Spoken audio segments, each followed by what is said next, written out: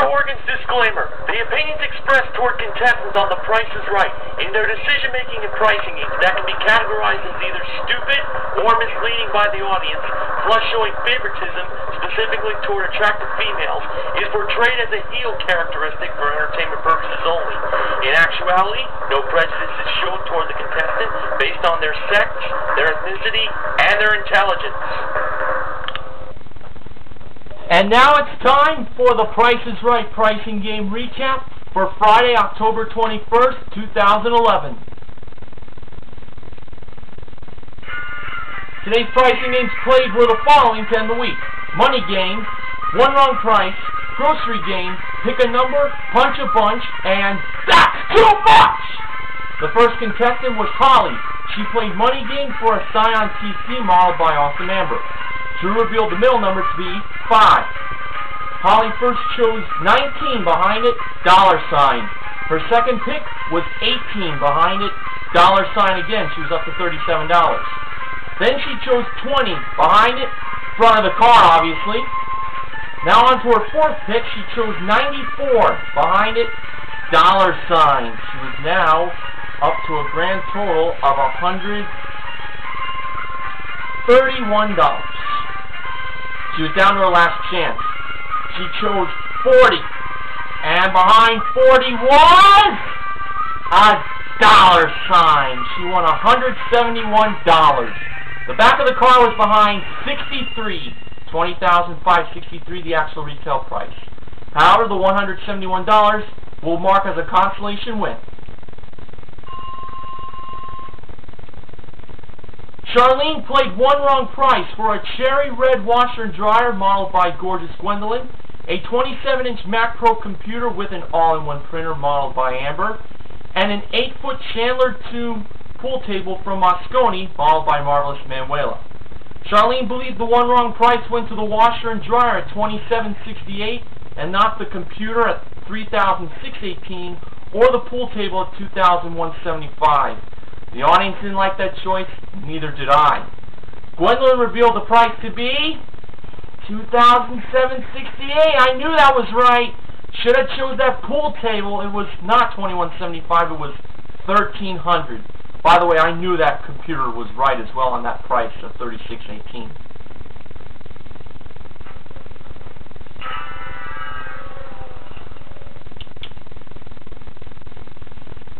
James played Grocery Game for a MyBathUSA.com Rainforest 78 steam shower modeled by Gwendolyn, valued at $5,327.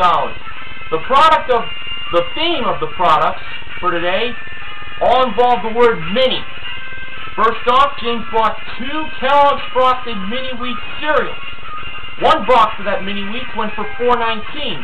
2 of them totaled $8.38. He now had to spend between $11.62 and $12.62 to win. Next, he bought 6 Chef Boyardee mini raviolis. 1 can of the mini ravioli went for $1.49. 6 of them totaled $8.94, bringing him a grand total at this point of $17.32. He now needed to spend $2.68 and $3.68 between to win. He bought 1 bag of the Snyder's of Hanover mini pretzels. 1 bag went for $2.99, and that brought him a grand total to go along with $17.32, $20.31, and he won. By the way, Manuela was in charge of the cashier. Laura played Pick a Number for a Ski-Doo Renegade Sport snowmobile ridden by Manuela. Out of the 4 numbers in the price, the first number was missing. Laura chose the 8 instead of the 6 or the 7 to make the price $8,799. Amber placed the 8 in the first spot, and when Drew revealed what the missing number was, it turned out to be a 6. That was my second guess.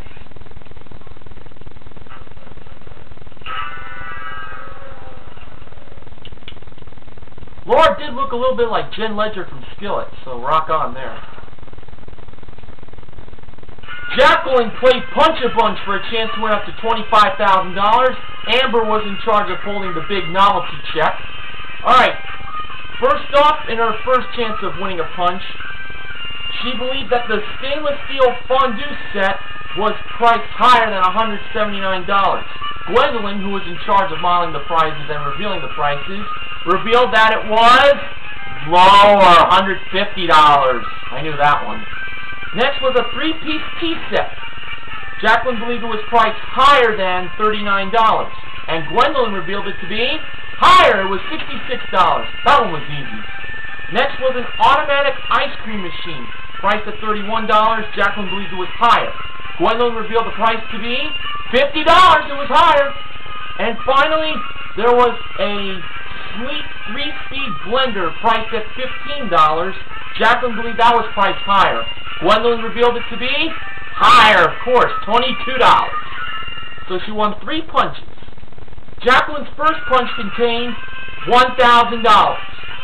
She decided to throw that away, and in the second punch she got $500. She decided to throw that away too. So now she was down to her last punch, and inside was $100. That's the new lowest price on the punch board. Nothing lower than 100, no more 50s. However, that $100 is a consolation win. Finally, Stacy played That's Too Much for a Ford F-150 Styleside regular cab modeled by Manuela. She said the 3 words on the 7th price, $22,160. Should have went one more time. Oh, we didn't get a good look at that 8th price, but I think it was $23,395. The actual retail price revealed by Manuela, $23,390. By the way, if I made a mistake on that 8th price, I'm sure NBC 11 News Clips will inform me about that. In the meantime,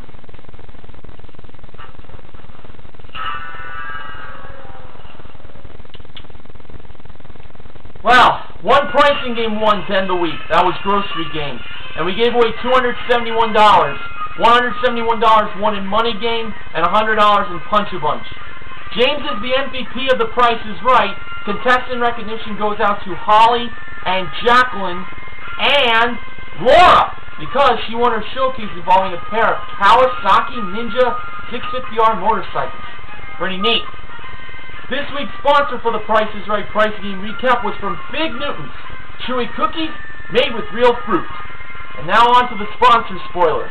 Next week, The Price is Right Pricing Game Recap will be sponsored by Lucky Super Soft Instant Pan Sanitizer. Well, that does it for another week of the Pricing Game Recaps by me, Mr. Horgan. Excuse me. Have a great weekend, and I'll see you Monday.